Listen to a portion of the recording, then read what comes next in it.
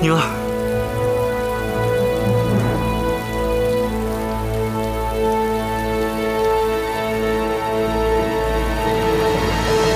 宁儿，宁儿，不要！宁儿，宁儿，宁儿，不要啊！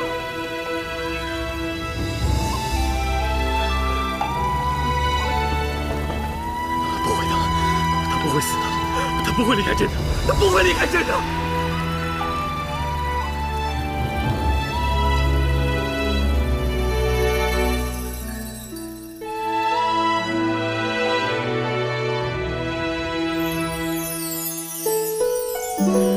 我叫林凤儿，娘亲在我很小的时候就死了，爹爹也在3年前被害死了。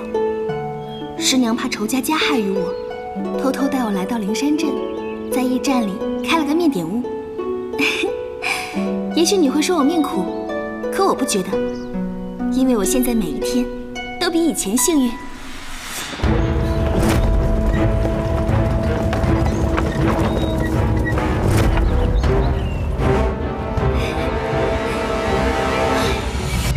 灵山镇，我回来啦！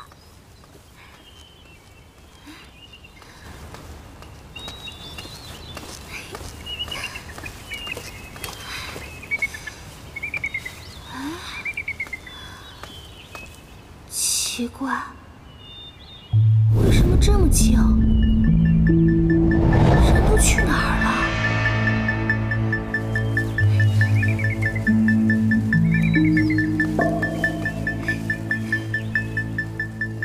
师娘，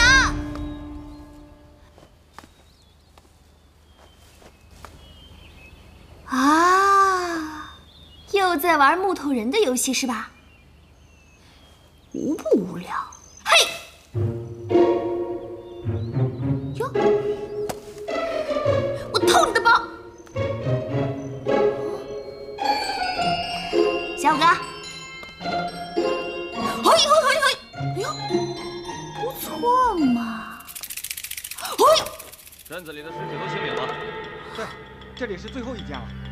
哎，13个，快点！哎，小哥，快点！来了。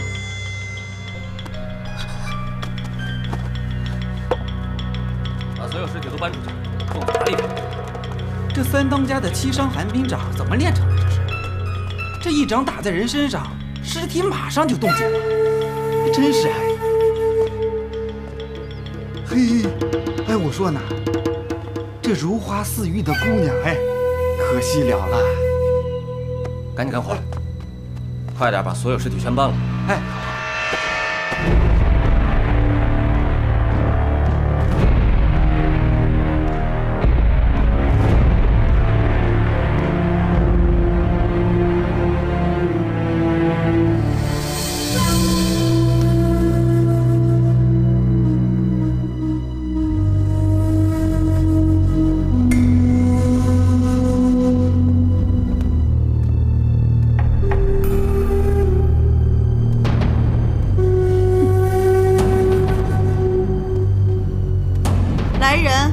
挨着点香，挨着都要看看他今天到底上不上朝。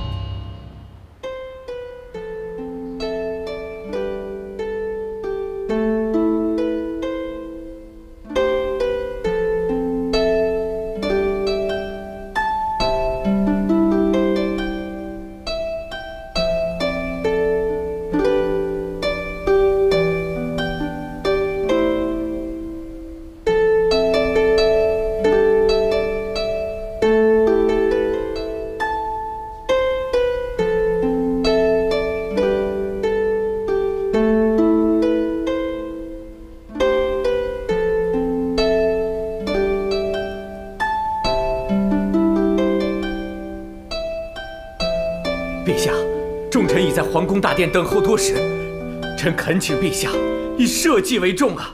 陛下，刘公公，皇上还没有更衣？没有。有人在劝吗？司礼监马公公和自府大人一直在里面劝皇上，奈何一群废物！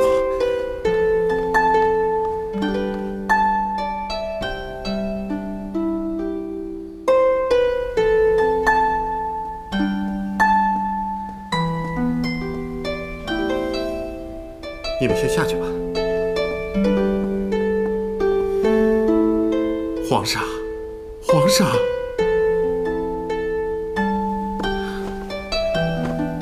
皇上！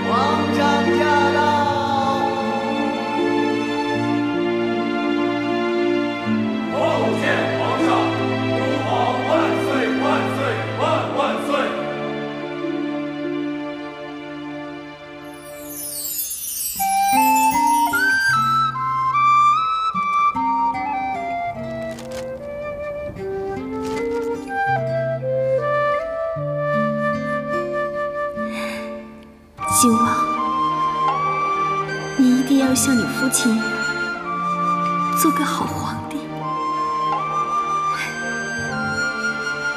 宁儿，朕答应过你，朕一定会做个好皇帝。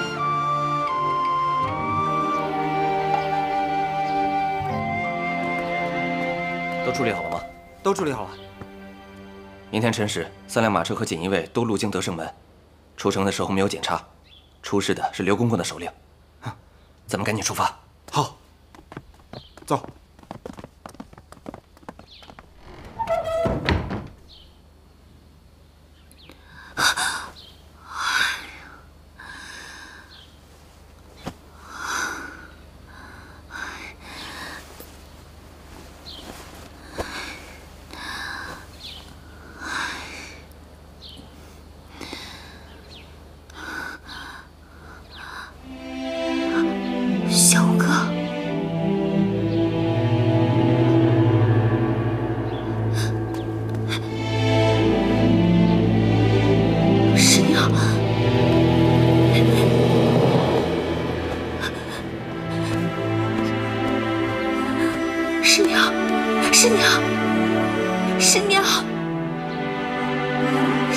夏风儿，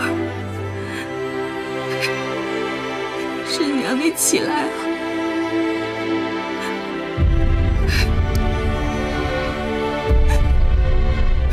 师娘，不要吓风儿。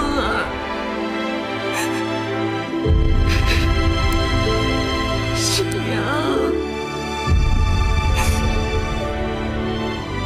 师娘。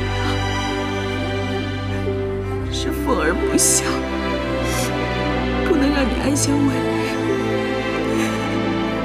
但凤儿一定会让你入土为安的。主人，飞鸽传书。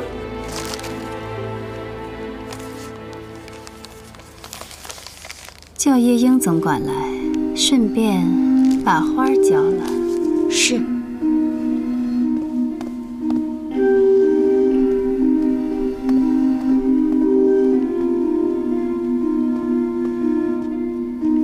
云姐，带上暴奴和侍卫，5时赶到灵山镇去接应3辆马车。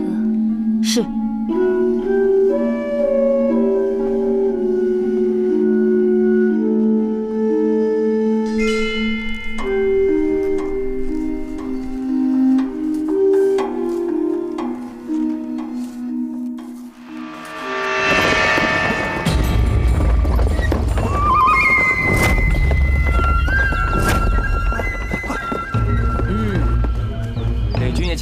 军爷，不知军爷前来未能远迎，还请军爷多多关照，多多关照。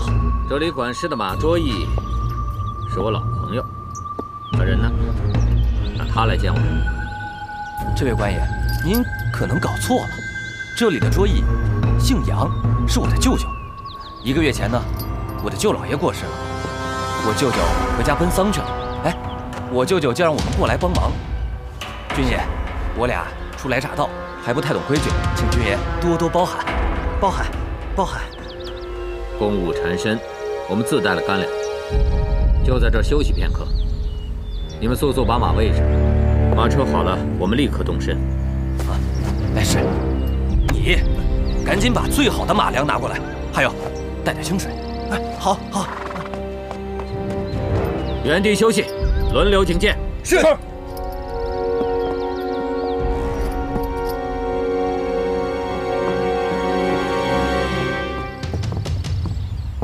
大哥，怎么回事？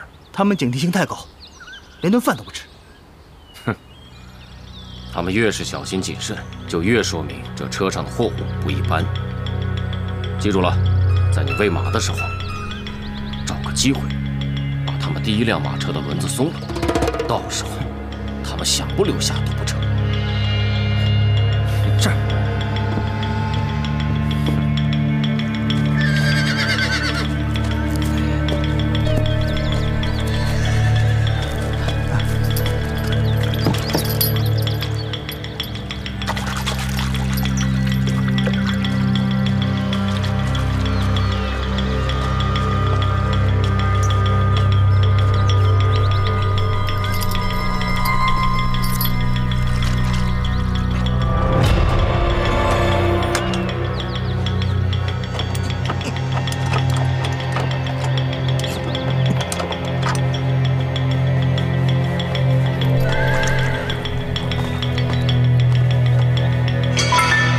干什么呢？这车轴上泥太多了，哎，马车跑不快，我擦干净就好了。马上走。别发火，马上走，马上走。四哥，赶上了，妥妥的。不过我好像看到车里边有双女人穿的绣花鞋。绣花鞋？你小子想女人想疯了？什么呀？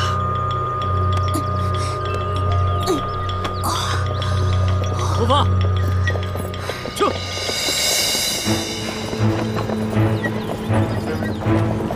撤！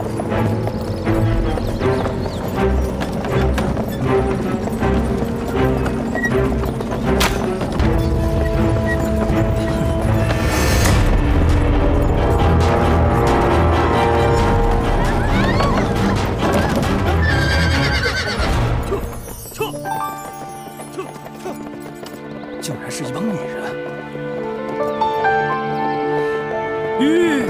把所有女孩集中起来，保护好！是。这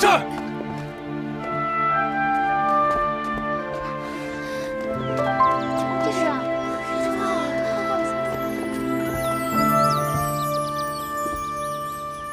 大哥，这怎么有女人？那咱还抢不抢？老子也没有想到，竟然是一帮姑娘。咱们兄弟以前在这穷地方没见过什么美女，这一下子冒出来这么多呀，我这心里还真有点痒痒的呢。老三，你是不是活腻了？告诉那帮小崽子们，一个女人都不能伤着，伤一个手指头都不行。是固定车轮的销子掉了，可能是路上颠簸造成的。镇上可有修理马车的铺子？我们需要车轮的硝栓，我这就派人去打一个上好的马栓过来。老五，你现在带人去找刘铁匠打一个上好的马栓。好嘞，走。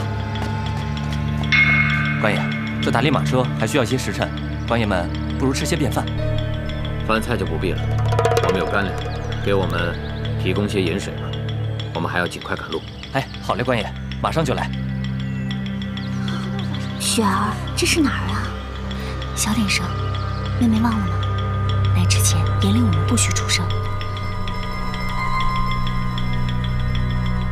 大哥，这锦衣卫人也不少啊，咱要捉活人，这难度也太大了吧？只能智取。准备好蒙汗药，告诉所有兄弟，听我摔碗为号。是。不能让他们得逞，得想办法通知锦衣卫。官爷，您先尝尝咱们本地的凉茶，稍后啊，修车师傅就过来。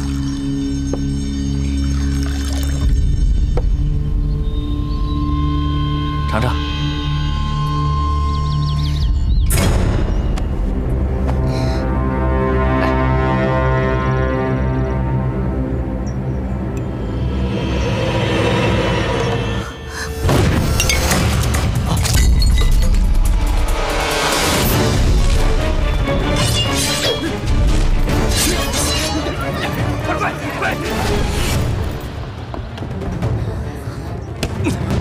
谁摔的碗？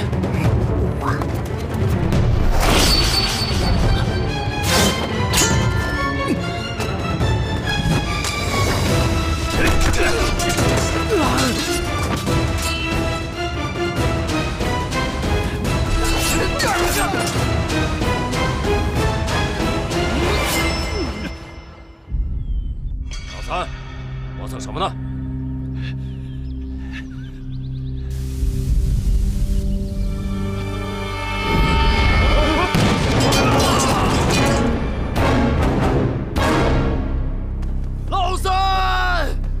杀！一个不留！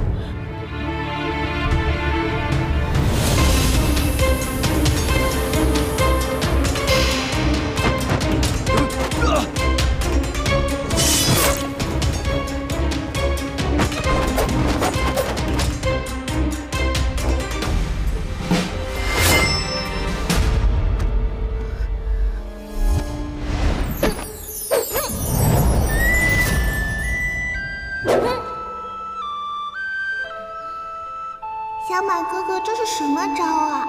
神龙摆尾。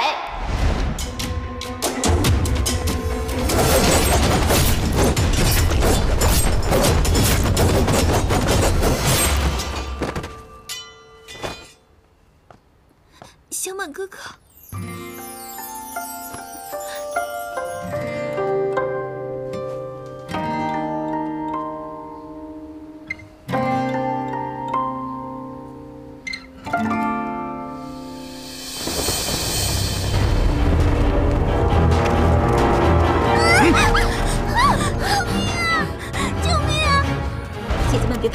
我武功很厉害的。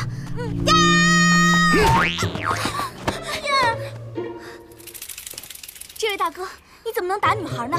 你家里有兄弟姐妹吗？你父母还在吗？跟山贼讲感情，你有没有搞错？可是你当山贼真的很不好，不但赚不到钱，还会让你的父母非常担心你。哪那么多废话？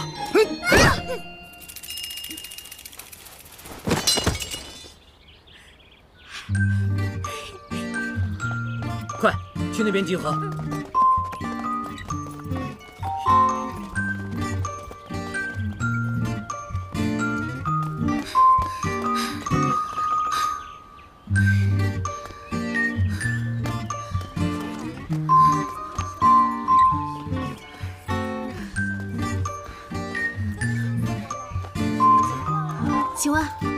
刚才有一个蒙面高手，你知道他是谁吗？那你能告诉我他最后去的方向是哪儿吗？你说不了话是吗？不好意思啊。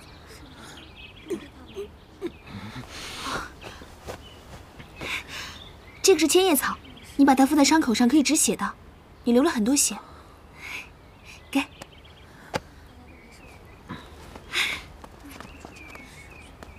哎，你们还好吗？谢谢你刚才救了我们。没关系。我叫雪儿，你叫什么？我叫凤儿。凤儿你好，我叫燕儿。认识你们很开心，不过我还要去找人，就不跟你们多说了。保重。你要找谁啊？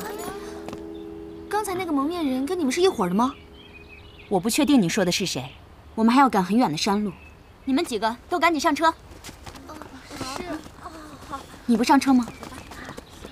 啊，我就是这个镇子上的人，不跟你们玩了，我先走了。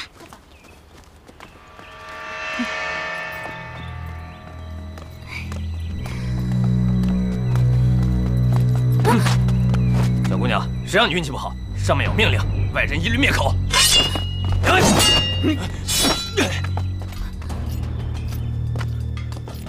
姑娘，其实你想要找的人是跟我们一起的，只不过身份保密。灵山镇已经没有人了，你跟我走吧。只有我们的人有能力帮你找到你想要找的人。我需要考虑一下。凤儿，他说的没错，以你现在的能力，是找不到你想要找的人的。不如你和我们一起走吧。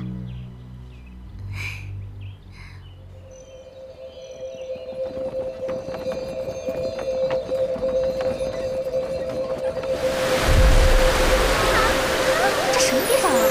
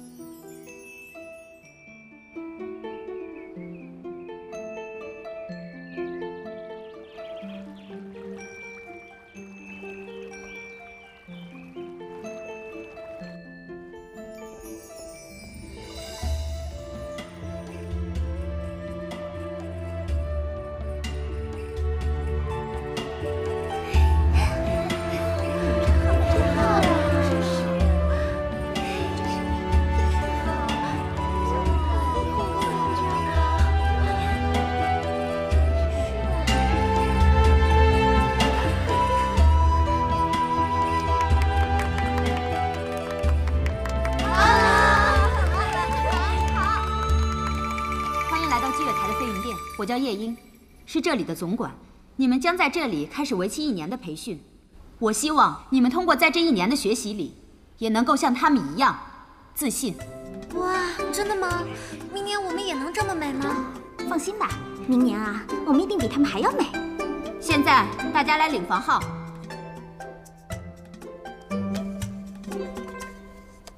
祭月台意味着机会和重生。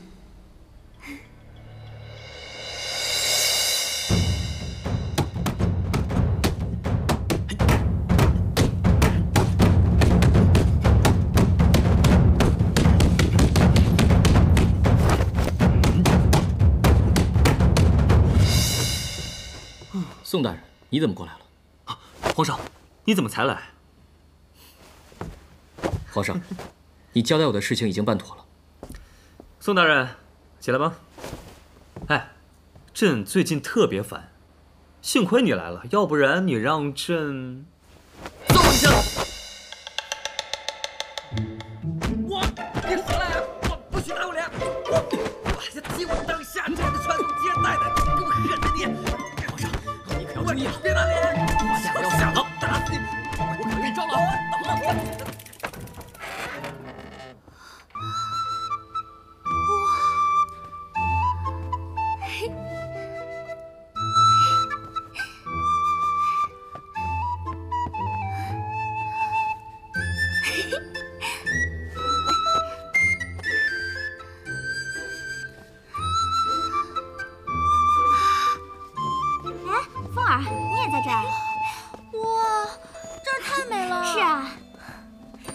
以后生活在一起，那我们都做个自我介绍吧。好啊，我叫雪儿，家住京城，家父在朝为官，后来家里出了一些状况，我又听说了祭月台的传闻，就来这儿了。我叫燕儿，我从小就被我爹卖给了我师傅，卖艺为生。后来我痛扁了一个调戏我的公子哥，没想到他家大势大，把我追得上天无路，所以我就逃到了这里。厉害！我叫千儿，家住保定府，家里世代为商，我也是逃婚出来的。哇，你们两个好厉害！我叫凤儿，我爹是开镖局的。啊，你不是灵山镇的人吗？我爹死后，我才到灵山镇跟着我师娘学做面点的。面点？什么是面点啊？面点就跟糕点差不多。这么一说，我肚子都饿了。我们快去换衣服吧，一会儿还等着吃午饭呢。好。听说这次任务出了意外。是的，车队在灵山镇被一群山贼劫杀。等我们赶到时，锦衣卫已经丧失殆尽。什么山贼啊？这么厉害？我感觉不是普通的山贼，幸亏有一位高手恰巧赶到，山贼大溃，我们才得以脱身。一位高手。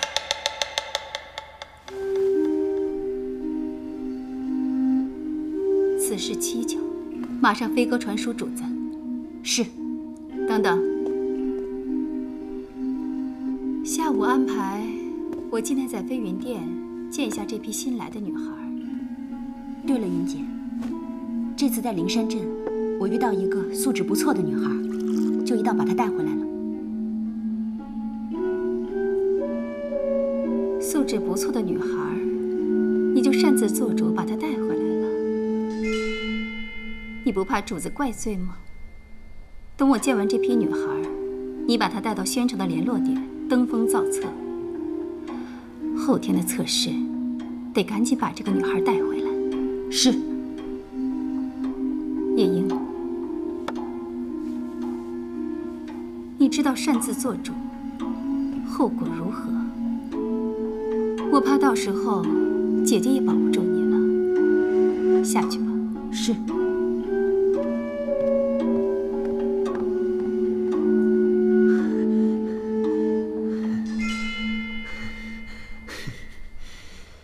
哎，还记得5年前吗？朕那时候还是太子，跟现在一样。是，臣记得。5年前，那是我第一次见皇上。我当时还以为皇上是宫里的锦衣卫呢。我记得那一次，我们打得像今天一样，皇上也是累得个半死。你这张嘴啊，真是……但是那段日子再也回不去了。皇上有心事？还不是朝堂上那些破事儿。算了，别说朕了，还是说说你吧，跟朕讲讲。我这边还好，只是在灵山镇，我们发现了刘墨行踪诡异。灵山镇？是，我们发现，在灵山镇，刘墨的车队出现了一个状况。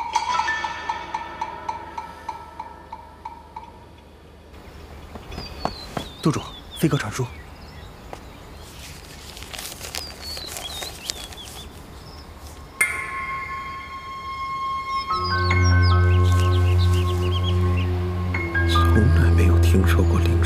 还有山贼，是谁在算计本宫？还有那个神秘高手，又是谁在监视本宫？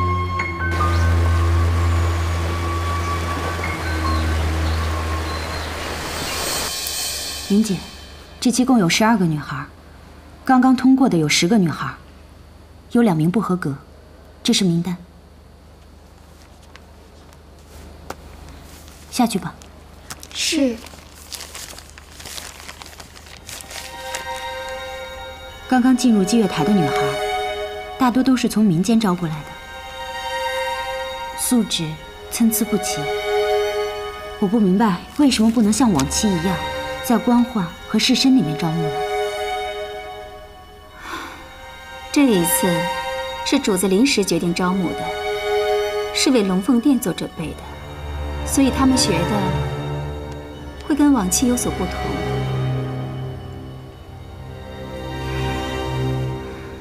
夜莺，你是不是想问楚儿的事？什么都瞒不过姐姐的法眼。楚儿在这里3年了，每期考核都有参加，每年她都是最优秀的。我原本以为她今年能出去呢。楚儿的事情以后再说吧，2个不合格的女孩交给豹奴处理。我们去见一下新来的这一批女孩吧。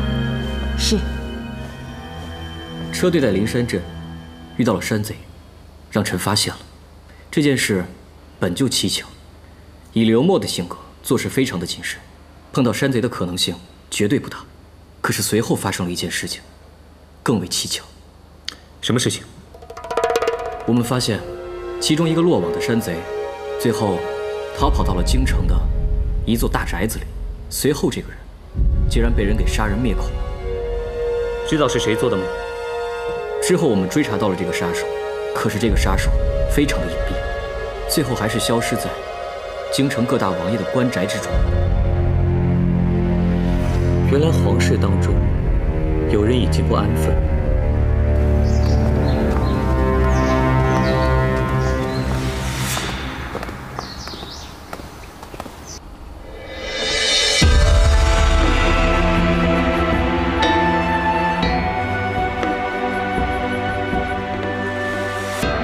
大家好，欢迎来到祭月台。我是这里的主人，以后你们都叫我姑姑。你们为什么要叫你姑姑呢？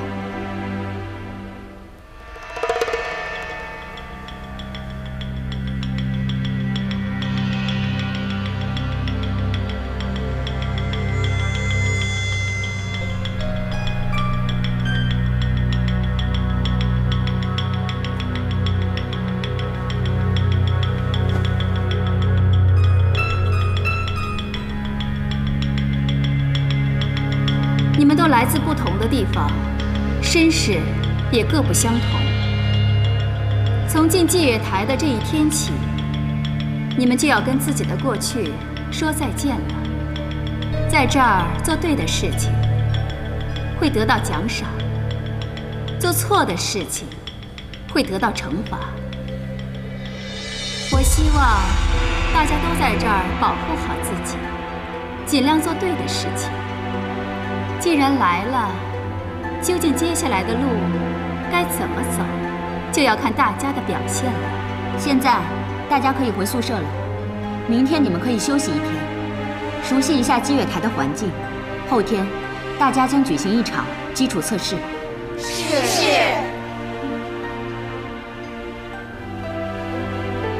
凤儿，你留下。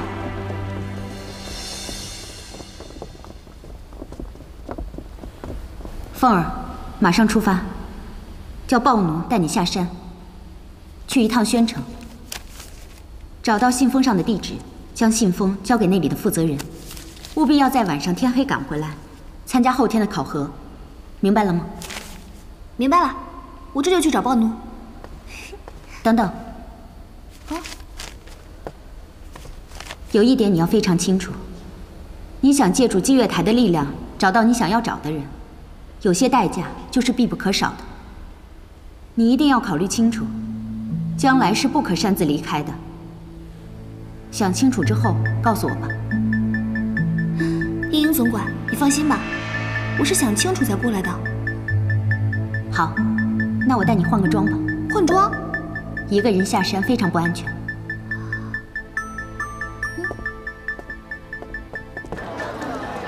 来看一看。挂件了，看看了，挂件。结实啊。有点磕碜吧？我来看一看。这个都便宜。啊，请问甜水巷怎么走？甜水巷，就在前面。谢了，公子太客气了。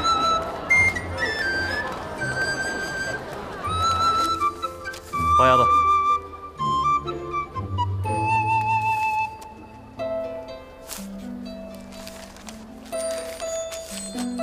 好了，你可以走了。谢了。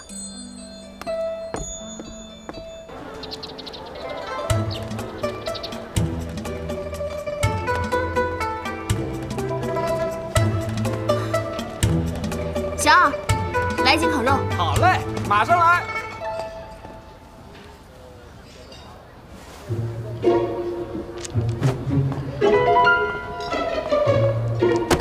啊，对不起。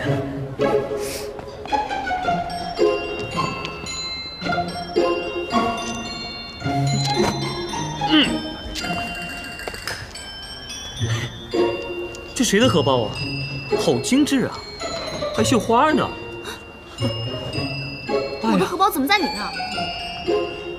哦，这是你的荷包。小偷见了不少，偷了东西还这么明目张胆拿出来的，还是第一次见，胆儿够肥的你。哎，等等，谁是小偷啊？你是小偷。你再说一遍。你就是小偷。这臭秀才！哎，你这臭秀才，你干嘛要认为我是小偷呢？你个大眼贼，手里拿着我的荷包还在狡辩。我拿着荷包就是偷啊！不然呢？少废话，乡亲们走，带他见官去。哎，不是，有话好好说。有话好好说，先放手。哎，不，等，有话好好说嘛。跟你这种人没那么多废话。好，我跟你好好捋捋这件事。刚才我一进来，他给你。你，大眼贼，别让我再见到你！这是什么事儿嘛？我明明不是抓小偷的吗？怎么别人可以把我当成是小偷呢？我长得像小偷吗？大眼贼，臭秀才！等我查到你，我一定革你职，我把你扁！这东西，真是人生何处不相逢啊！我和你探讨一下，该怎么做人吧。你确定吗？你说呢？哎呦！啊，其实做人是很难的。哎。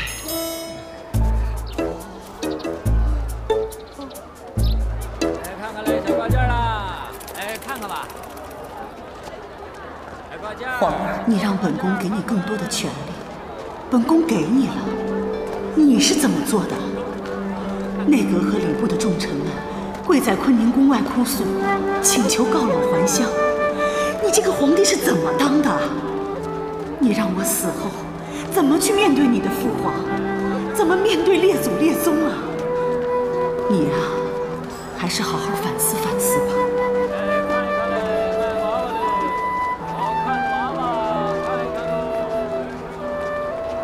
卖首饰的都来看看。母后可能会喜欢吧。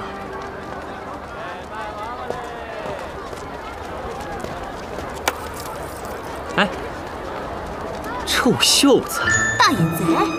这是我先。老板买下了，我的了。老板，这银子是他偷来的，不能卖给他。你哪只眼看我是偷的了？啊，哪只眼？在小酒馆的每一个人都看到你偷了我的荷包。你还含血喷人！在酒馆是我给你拿回的荷包，你忘了吗？你这样的话，我就要拉你去见官了，你信不信？去告我啊！我有人证物证，你就是告到皇上那，你也赢不了我。好，不管了，反正这是我的了。大哥，我看你一表人才，衣冠楚楚。如果偷东西是你的爱好，我告诉你，拜托你不要去偷那些穷苦的老百姓。来，转过去看，大岳春秋府里面都是有钱人进进出出。老板，他是个贼，如果你把东西卖给他，官府会抓你。你知道大岳春秋府和我是什么关系？大岳春秋府是我。哎，臭秀才！哎，今天收摊了啊！不是，老板，这是干净的，老板，这是不脏的，老板。是干净的啊，但是我不卖了，好吧？好吧。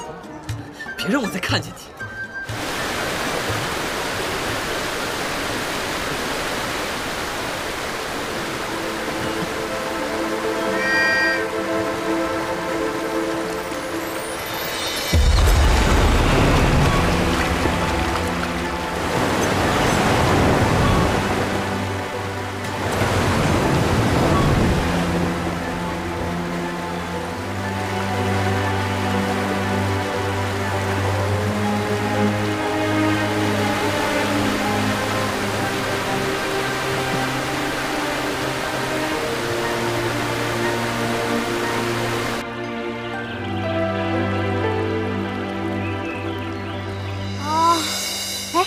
刚说到你了，累死我了！我一大早就出去赶路。凤儿，你可算回来了，还怕你赶不回来测试呢。凤儿，是你冤枉那个大眼公子了。我怎么冤枉他了？我的荷包就在他的手上，怎么能说冤枉呢？按照你说的呢，那个大眼公子是拿着荷包在门口等你，很显然就是你的荷包被小偷偷走了，他想拿着荷包还给你的。你说的好像也有一点道理啊。好了，你别想那么多了，调整好状态，好好参加明天的测试。好吧，快睡吧。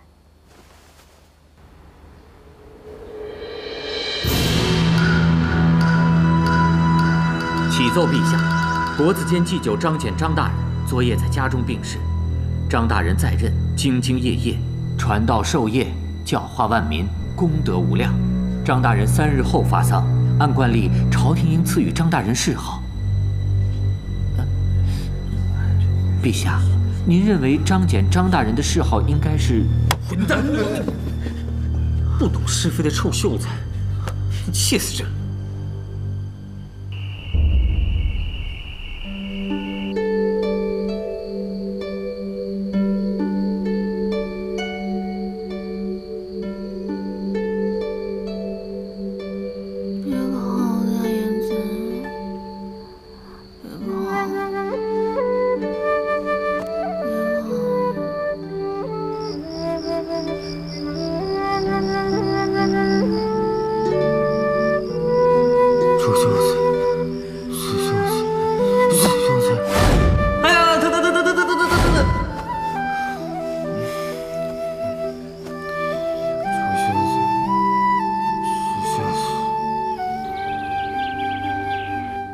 雪儿，你会什么？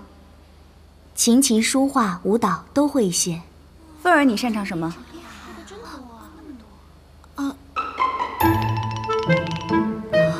刚刚雪儿说的那些，你都擅长？都不会。以后说话不许大喘气，必须选一样，选哪个？画画。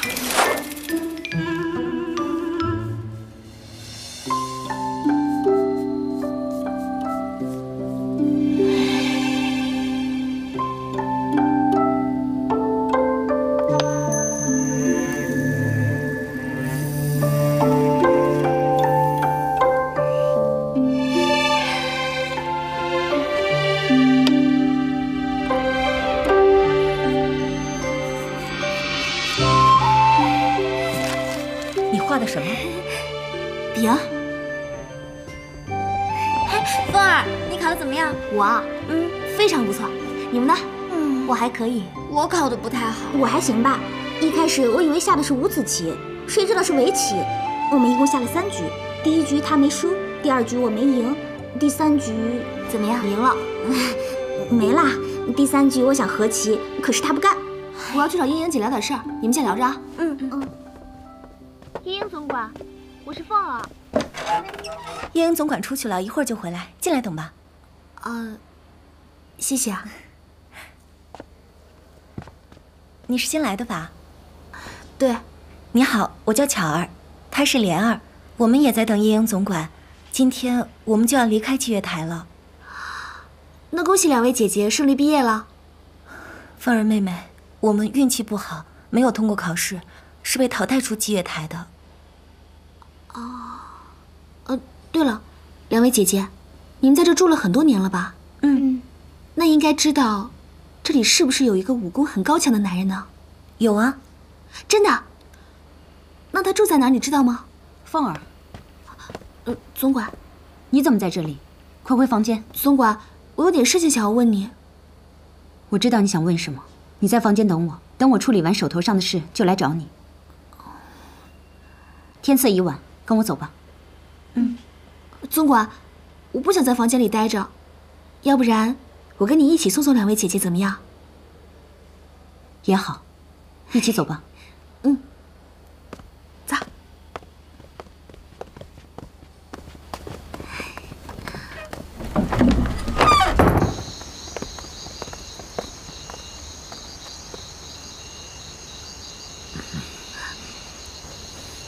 暴奴，这2个女孩就交给你处理了。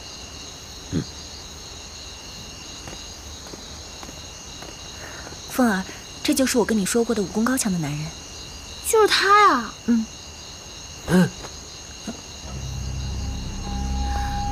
凤儿，不要耽误他们赶路。我有个话呗。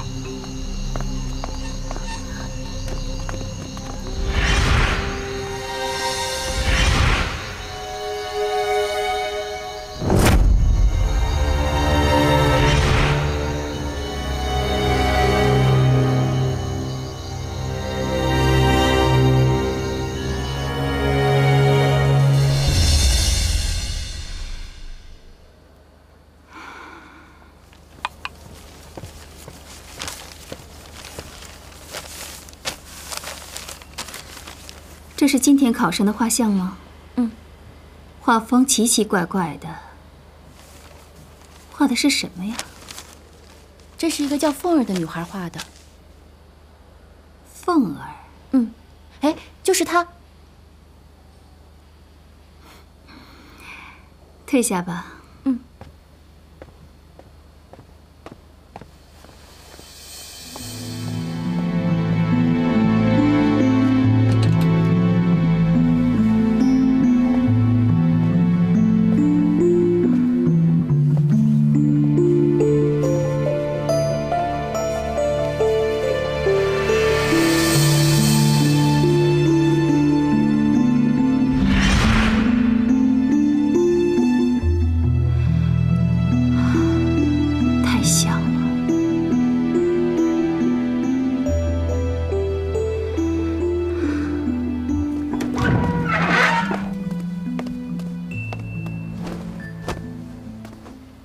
坐吧，凤儿。英总管，我就不坐了。凤儿是哪里人？我是灵山的，你知道啊。灵山镇的是你师娘，那你父母呢？我老家是宣府的，我爹是开镖局的。在我10岁那年，我娘过世了，我就跟着师娘离开了宣府。那你爹爹呢？我爹在3年前也过世了。那，你是不是姓林？宣府的龙门镖局总镖头林超群是你什么人？你认识我爹啊？有过几面之缘。我累了，你先出去吧。英英姐，我还想问，出去吧。知道了。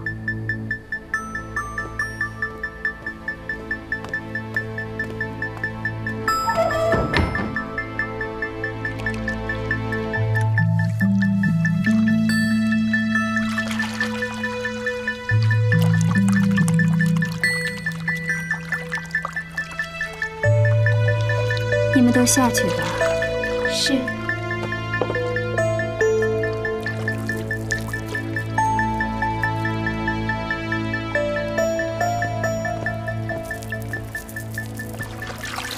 给姐姐请安。这批女孩当中，现在谁能和楚儿比呢？燕儿有一种野艳之美，好好调教一下，应该不错。还有呢？其他的就很普通了。你带进来的那个凤儿呢？凤儿的模样倒是很可爱，不过过他的心思好像不在这里。凤儿，我们要重点培养。关于楚儿，我想了很多。这一次，我让她和这批女孩一起学习。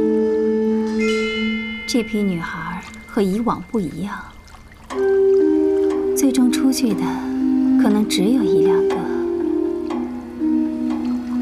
可是，我还是相信楚儿能够脱颖而出的。那可不一定。我怎么有种强烈的直觉，能出去的这1、2个，会在刚才我们聊的凤儿、雪儿、燕儿当中产生呢？明白了。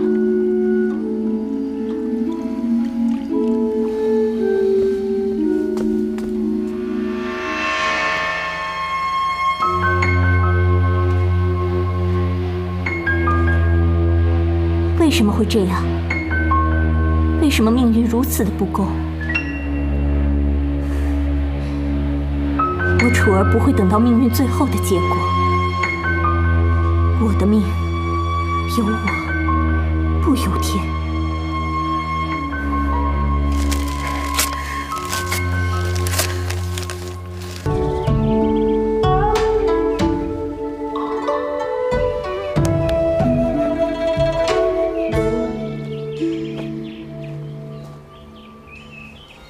规定练武时不得佩戴个人饰品，交出来。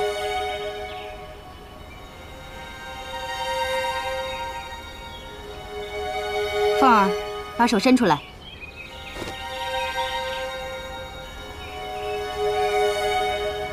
好了，今天课就先上到这里，动作不会的回去勤加练习。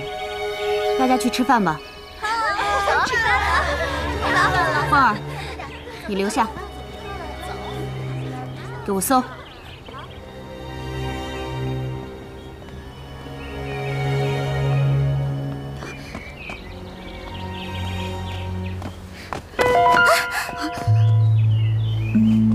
是楚儿姐姐啊，对不起啊，没素质。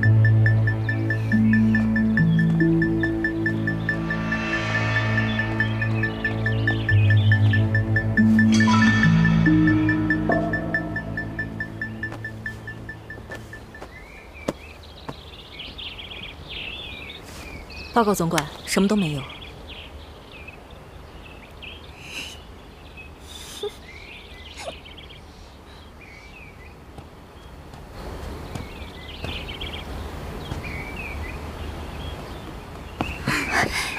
燕儿，东西不会被夜莺总管搜走了吧？放心吧，凤儿已经给我了。那你快给我吧。坏了，玉佩不见了。怎么会不见呢？你可别骗我！骗你啦！玉佩就藏在藏在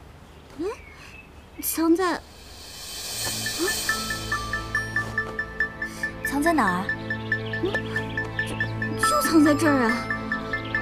哪儿去了？在袖子里吗？这个呢？怎么会不见呢？燕儿，快别闹了，他把雪儿姐给急的。在哪儿啊？玉佩真的不见了。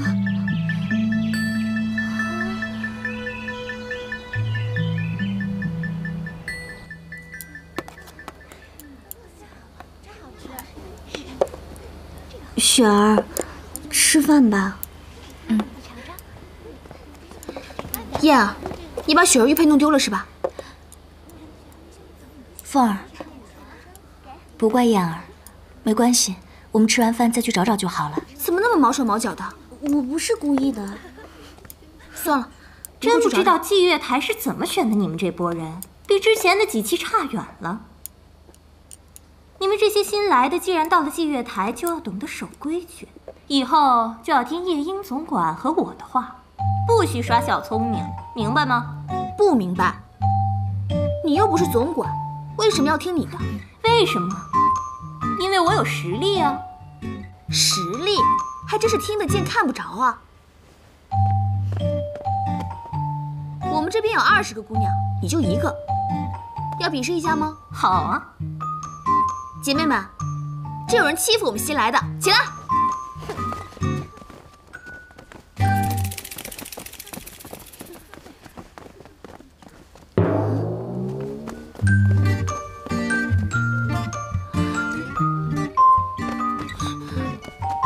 会数数吧？不跟你一般见识。风儿，你要是有选择，我也想去那边。吃饭，不跟你计较。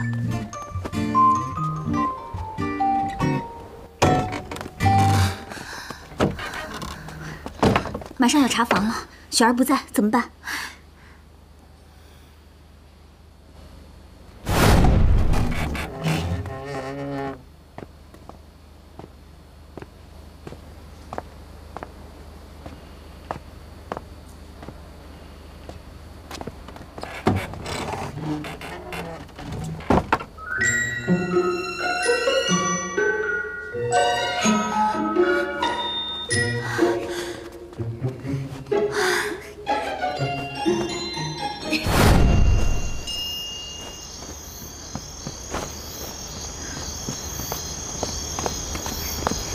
雪儿，你怎么来了？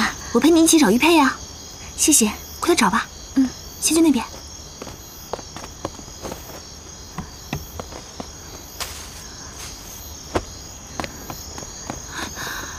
没有啊？怎么办？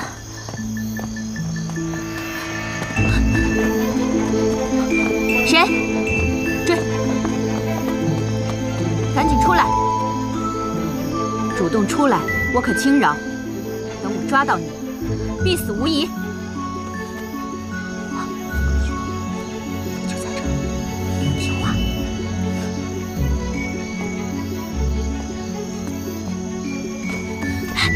是谁？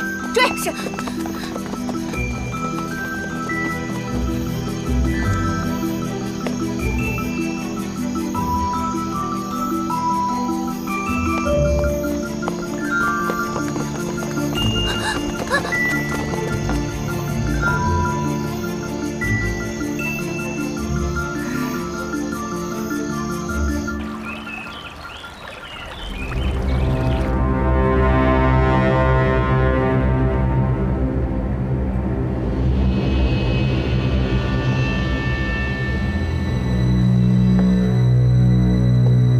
祭月台就应该遵守祭月台的法则。有人公然违反，理应受到惩罚。雪儿，初恋。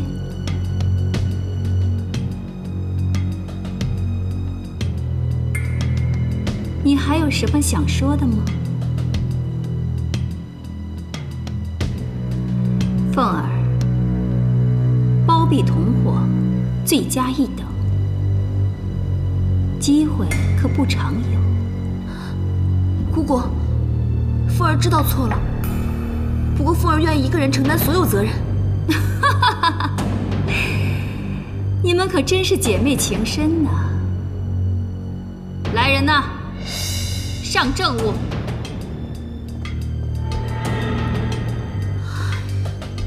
雪儿，这只鞋是你的吧？鞋上的泥土和昨晚现场的泥土一样，脚印也吻合。来人呐，上生死！ Our hearts beat to the city streets. We began to feel the fire. We rise like tall buildings as the chemicals they take us higher. The night's young and it's just begun as she puts her hand in mine. We wanna chase the night, wanna dance to the light.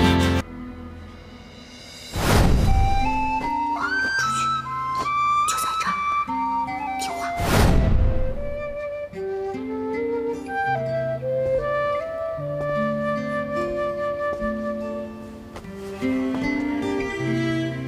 凤儿，谢谢你帮了我，是我连累了你，受责罚的人是我。没关系，我是自愿的。生死牌，一生一死，你必须要活下去。那不行，要生一起生，要死一起死。我林凤儿是个讲义气的人。可是游戏规则是只有一个人能活下来。我已经没有了亲人，但是你还有你的小满哥哥，所以你必须要活下去。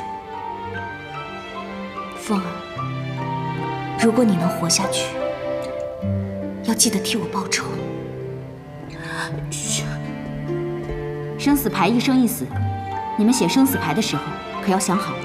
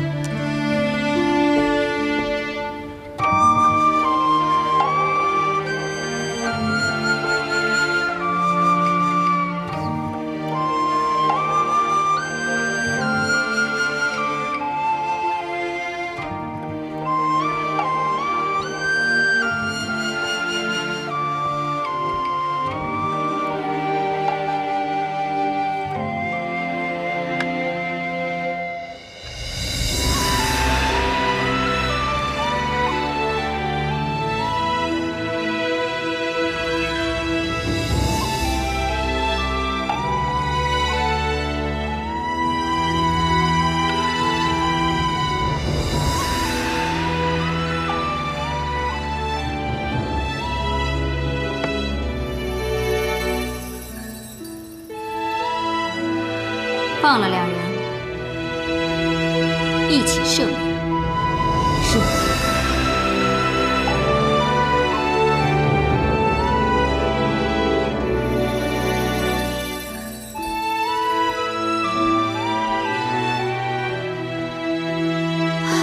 今天可吓死我了！到现在我的心还扑通扑通跳呢。胆子可真小啊！你看凤儿受了那么大的惊吓，她都没说什么。雪儿姐姐肯定是在吓唬你呢。凤儿，如果当时我同意你的要求，你会在我的牌上写上生字吗？我突然间也不确定自己会写什么了。不是吧，凤儿，你本来就是嘛。我们非亲非故的，如果真到了生死关头，我真不知道自己会写什么。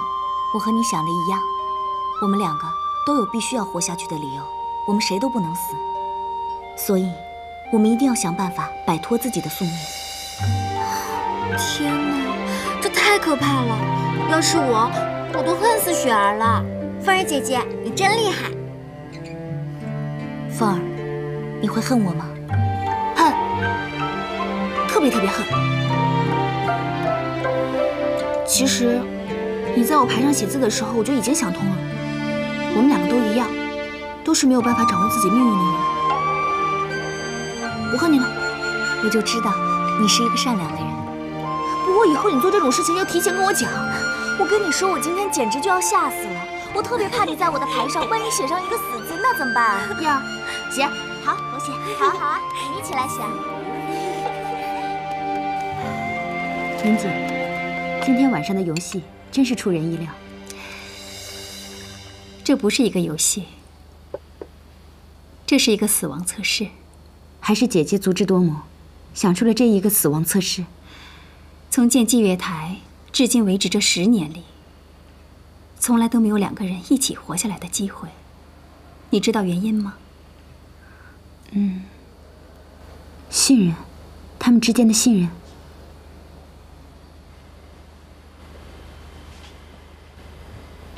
错，雪儿并不信任凤儿。短短1天的时间，何谈信任？当然了，凤儿也并不信任雪儿。可是，那雪儿是怎么做到的？雪儿今晚的表现，既有放手一搏的勇气，又有对凤儿心地善良判断的智慧，了不起呀！不说这些了。今晚这个结果，我还是很满意的。所有祭月台的姑娘看看我们这规矩的严酷，也能留下2个资质不错的女孩。还是姐姐你足智多谋啊！接下来你会教他们做什么？易容，我已经为他们准备好了惊喜。去吧，结束以后放他们1天的假，明天元宵节让他们放松一下，取消宵禁。是。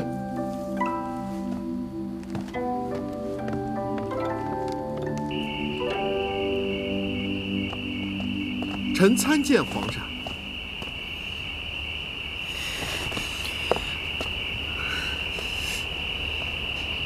这穿成这样都能认出来啊！东厂保卫皇上的安全，这是臣的职责。皇上微服出宫，怎么不跟臣说一声？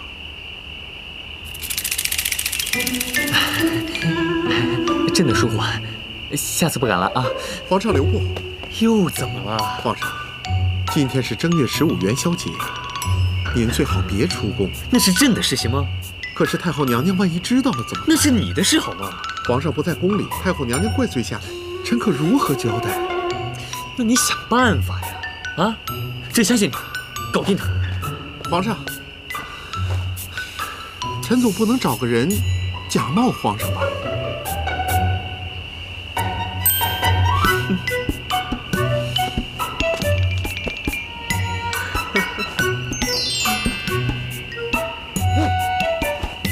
加油！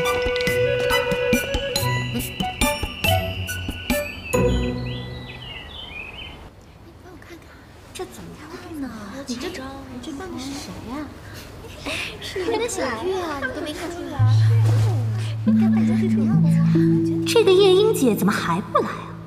会不会有事啊？哎，那下午我们是不是就自由啦？夜莺姐也真是的，作为教官还迟到，太过分了。就是，平时总是凶巴巴的。是啊，走路就像骄傲的公鸡。不是母鸡。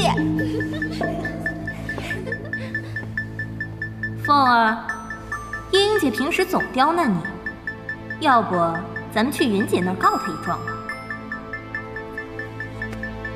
我不觉得呀，夜莺姐总刁难我，我觉得是为我好。我来祭月台就是夜莺姐把我带进来的。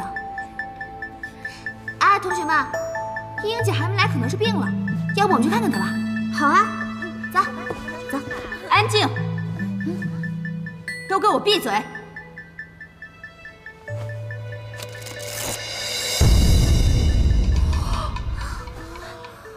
你，张嘴20，还有你，骄傲的小母鸡，张嘴40。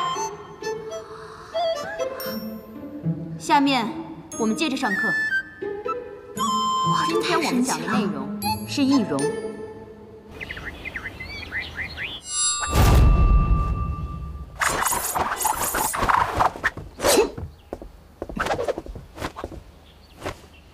皇上，今天过节，您怎么过来了？朕也是人啊，朕也需要休息啊，所以把那些奏折都带过来了。皇上在我这儿办公不大合适吧？除了办公呢，朕最想干的一件事，就是朕的手痒痒了，想好好的揍你一顿。这样，好吗？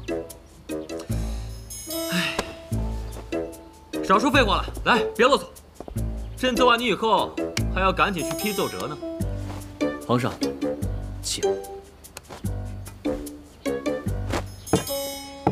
但是呢，不准打脸，因为朕一会儿要见太后。皇上手下留情。宋大人，请教。今天是正月15元宵节，白天放假1天，宵禁也取消了。你们可以在祭月台里面自由活动，如果愿意的话，可以到西边的小溪去放船灯。不过大家不要忘了祭月台的规矩。太好了，有元宵可以吃了！我想放船灯。船灯？你有没有听过孔明灯啊？孔明灯？就是把心愿写在灯上面，谁的灯飞得越高越远，谁的愿望就一定会实现。那我们放孔明灯吧。好，太好了。但是没有做孔明灯的纸和细竹。纸书房有啊，我去拿。可祭月台里没有竹子呀。我有办法。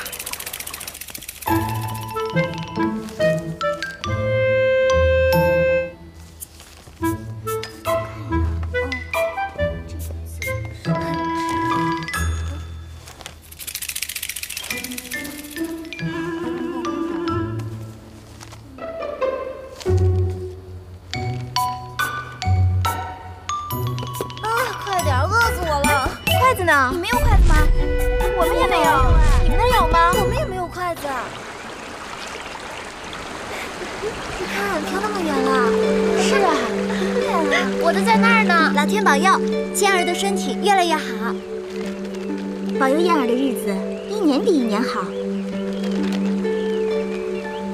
苍天在上，保佑雪儿家仇得报，尘缘得许。灯儿。愿你带着凤儿的心愿，去找到我的小满哥哥。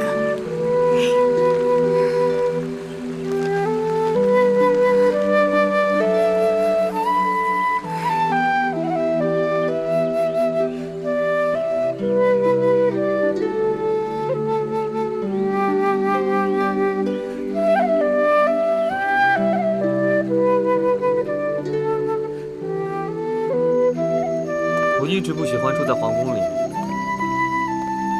朕觉得在皇宫里面压力实在太大，有时候还觉得皇宫就像是一个大牢笼，朕就像是大牢笼里面的一只鸟。唉，皇上，其实您应该知足才是。这个世界上，怎么可能有像您这样这么幸福的娘？不过话说回来，皇宫中还有太后娘娘，她在一直想着你。长庚，你自幼失去双亲，有些事情你是不会明白的。过分的关心，反而是一种负担。皇上，今天元宵节，天上的月亮好圆。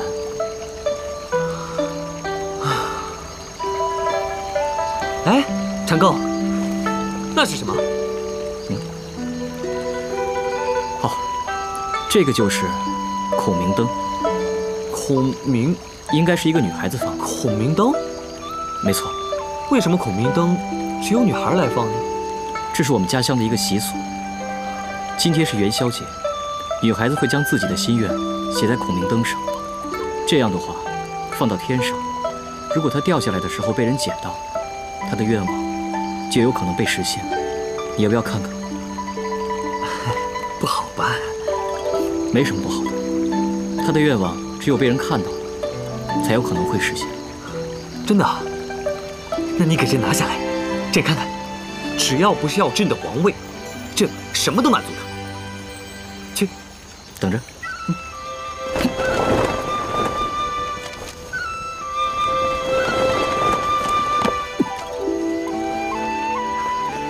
拿到了，朕看一下。哎呦，找到我的小满哥哥。你看，这个愿望还挺好实现的嘛。朕就下一道旨，把城里面所有叫小满的都叫来，不就找到了吗？对不对？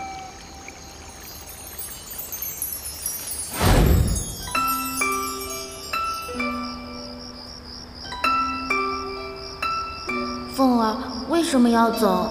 我也不知道，我舍不得爹爹，也舍不得小满哥哥，但我爹说是为了我好，让我和师娘好好过日子。你别走好不好？我去求师傅。没用的，小满哥哥，以后不论我在何方，每当月亮圆的时候，我都会对着月亮跟你说话。如果你听到了，一定要来找我哦。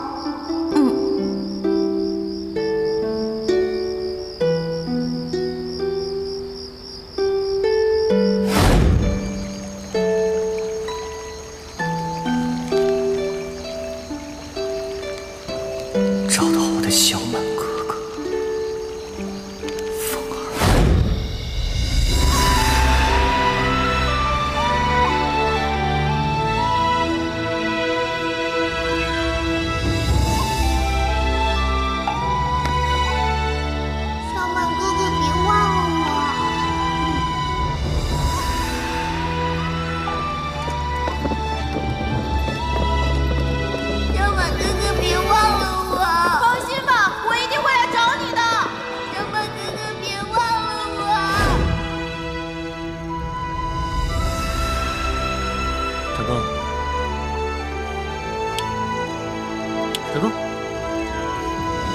发呆吧，这回宫了。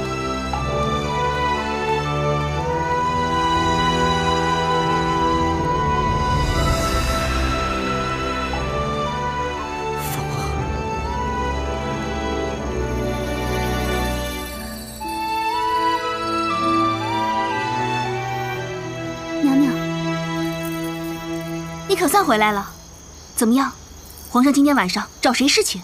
皇上在御书房，从早上一直待到现在，没有安排任何人侍寝。没有安排任何人侍寝。娘娘，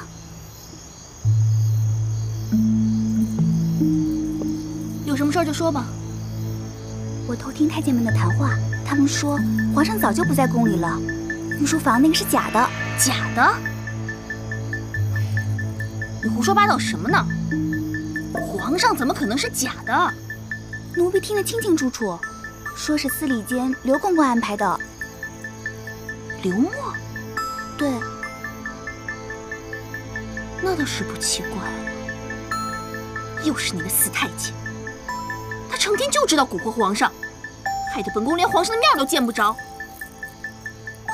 不行，本宫这次非得要给他点颜色瞧瞧不行。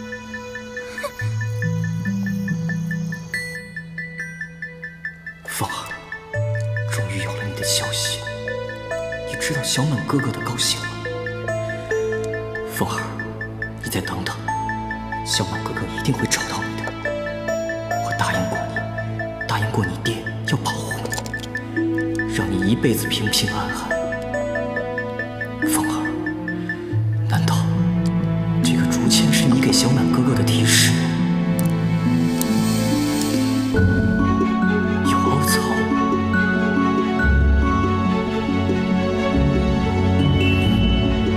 七月台，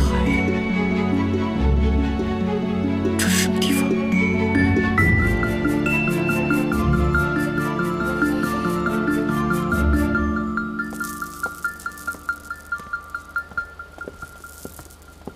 梅儿给姑母请安，祝姑母元宵节快乐。你来了。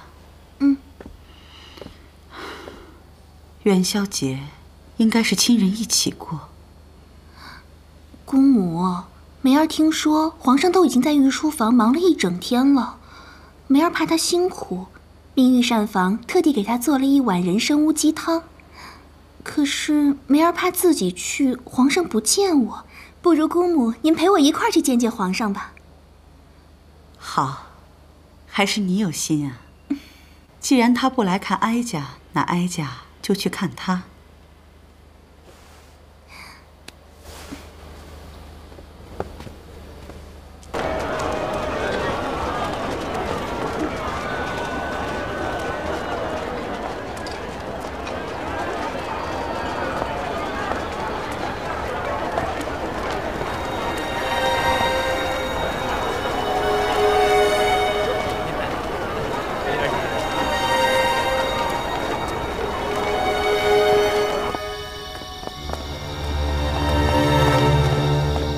皇上到哪儿了？回公公，陛下申时出了大阅春秋府，现在已经在回宫的路上。哎呀，太晚了！太后娘娘梅妃娘娘驾到！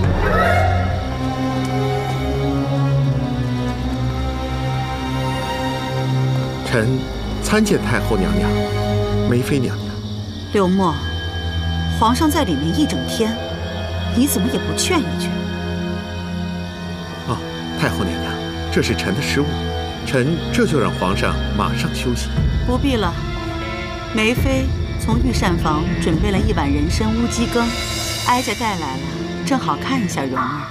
太后娘娘，皇上口谕，不允许任何人打扰。难道哀家的懿旨你就不听了吗？太后娘娘，其实您跟皇上是一体，听皇上的就是听太后娘娘的。哦，是吗？让开！太后娘娘，刘默，你为何百般阻挠？公母，莫非他是心中有鬼？莫不是你在骗哀家？太后娘娘，臣不敢。公母，我可是听说这御书房里面的皇上是一个小太监假冒的。哦，是是不是小太监？哀家进去看看。太后娘娘，绝无此事。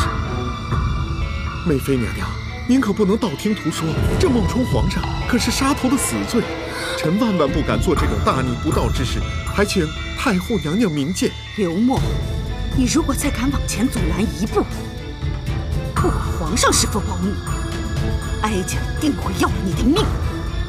太后娘娘，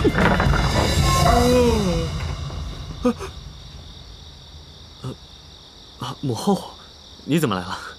给皇上请安。你不去看哀家，哀家自然便来看你了。